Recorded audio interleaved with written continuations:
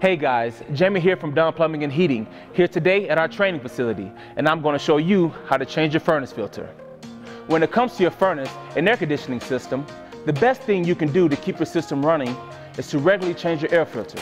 This will allow for proper airflow through your system while filtering out allergens and pollutants. Changing your filter is easy and should be done monthly. To start, buy the proper size filter from your local home improvement store. Be sure to get the same length, width, and thickness as the filter you're replacing. This information can be found on the side of the filter. Now, locate your filter. This can be found between your return air duct and your furnace. Remove the old filter and insert the new one, paying close attention to the airflow direction. This can be found on the side of the filter.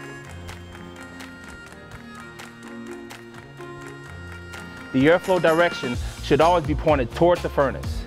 Ensure to push it all the way back and replace any panels you may have removed.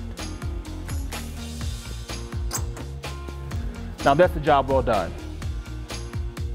Replacing your filter monthly will help your HVAC system function properly.